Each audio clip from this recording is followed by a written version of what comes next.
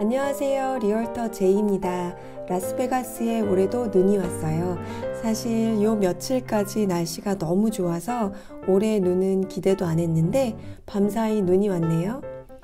그래서 오늘 일정이 조금 바쁘긴 하지만 중간중간 카메라를 이동하며 켜보기로 했습니다. 대신 이번 영상으로 그동안 보지 못한 서머린 지역을 보여드리며 이해하시기 좋은 코스로 이동했으니 끝까지 영상을 보시면 크게 도움이 되실 것 같아요. 지금 운전하는 이 코스는 서머린 오피스에서 후알라파이라는 서머린 경계도로를 이용하여 사우스웨스트로 이동하는 코스입니다. 사우스웨스트 지역이나 또 새로 확장되고 있는 서머린 사우스 지역이 궁금하신 분들께는 도움이 되실 영상이 될 듯합니다. 영상은 1부와 2부로 나누어서 보여드릴 예정이고 또 1부에서는 서머린에서 사우스웨스트까지 이동하며 일전에 소개해드린 KB홈의 새로운 사이트를 소개해드리려고 합니다. 2부에서는 KB홈 사이트에서 레드록 캐년을 통해서 서머린으로 다시 이동하는 길을 소개해드리려고 합니다. 많은 분들이 영상으론 잘 보시지 못한 도로일 것 같네요. 끝까지 1, 2부 놓치지 마세요. 지금 보시는 이 도로는 후알라파이 웨이라는 길로 우측은 서머린이고 좌측은 서머린이 아닙니다. 도로 우측에 이미 들어선 집들은 서머린 사우스 지역에 위치한 집들이 되지요. 이 길을 쭉 따라가면 서머린 사우스를 지나 사우스 웨스트 지역으로 들어갑니다. 영상으로 보시듯이 산에는 눈이 많이 와서 멋진 풍경을 보여주고 있습니다. 라스베가스만의 분위기라고 할 수 있죠. 주위에 캐년들이 있어서 자연 속에 사는 느낌과 동시에 라스베가스 스트립으로 나가면 도시의 분위기를 즐길 수가 있지요.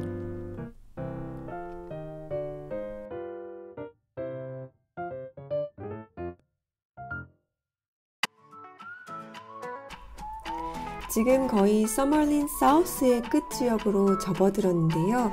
대부분 새 집들이 보이실 거예요. 저의 다른 영상을 보시면 Jade Ridge라는 커뮤니티를 소개드렸는데 화면 위쪽으로 링크를 걸어 드릴 테니 꼭 한번 살펴보세요.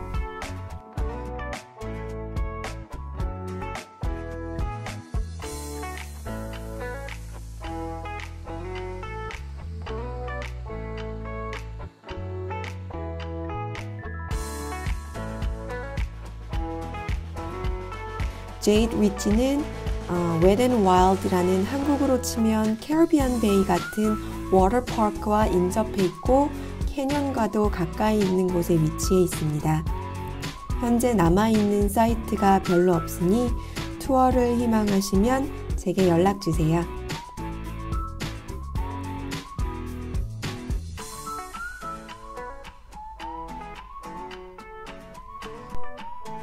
지금 앞으로 보시는 길에서 우측으로 들어가시게 되면 제이드 리치로 들어가는 입구가 나옵니다. 저희는 통과해서 지나갈게요.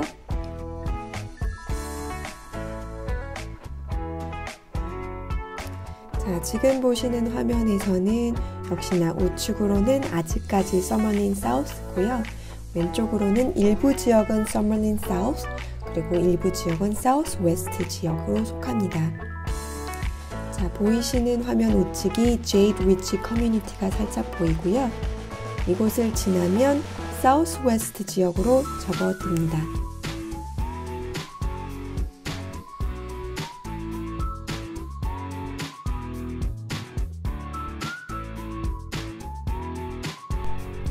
여기서 우회전을 하면 포트 아파트 길로 접어들고 사우스 웨스트로 들어오게 됩니다. 자, 우측으로는 화면은 잘 나오지는 않았지만 웻 앤 와일드 워터파크가 위치해 있고 저희는 계속 직진하여서 한국 분들께 인기가 많은 로드 렌치 골프 커뮤니티의 뒷문이 있는 길로 향합니다.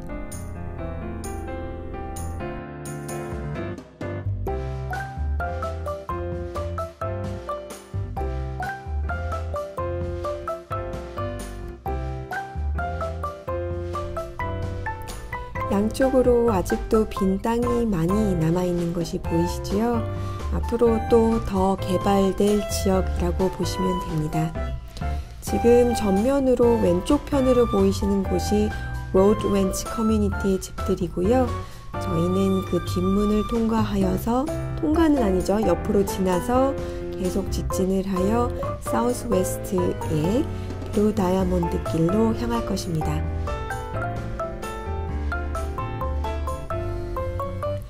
전면에 보이는 사거리 신호등에서 좌회전을 하시면 로드 렌치로 들어가시는 뒷문 입구입니다.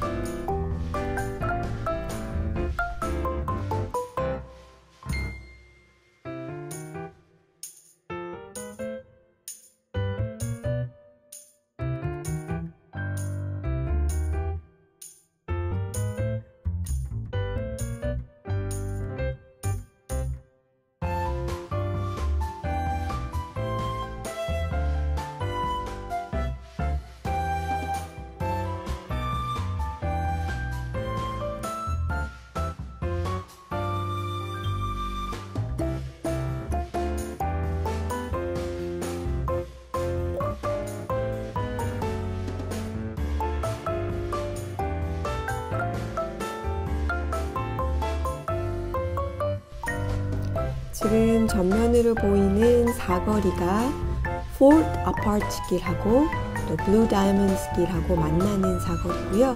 저희는 이 사거리를 지나서 KB 홈 사이트로 갈 거예요. 자, 이 지역은 지금 한참 사우스웨스트에 새로운 집들이 들어서고 있는 지역입니다. 보시다시피 전면에 눈 오는 산이 가까이 있죠. 그리고 빈 땅들이 아직도 많이 있는 게 보이실 거예요. 여기서 조금만 더 들어가시면 KB 홈 사이트가 3곳이 나오고요. 그 중에서 한 곳이 드럼 렌치라는 곳이고 저희가 영상에서 소개해드렸던 새 집 모델이 있는 곳입니다.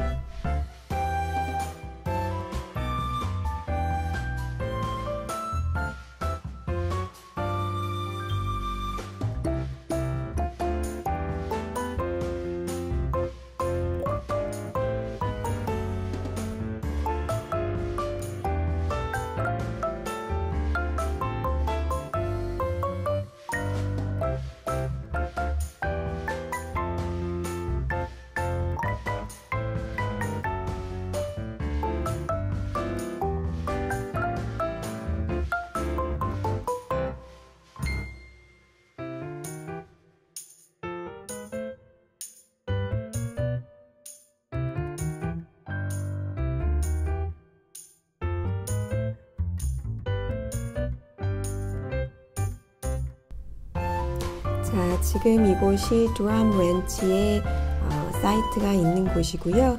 게이트 커뮤니티고 제가 게이트를 통과하여서 들어가겠습니다.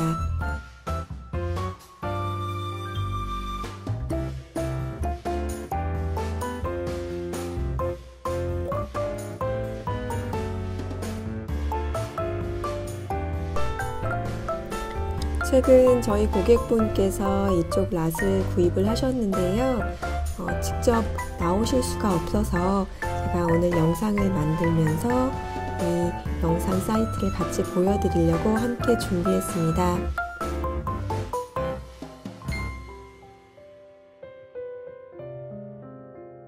직접 영상으로 본인 댁을 잘 살펴보실 수 있었으면 좋겠다는 바람입니다.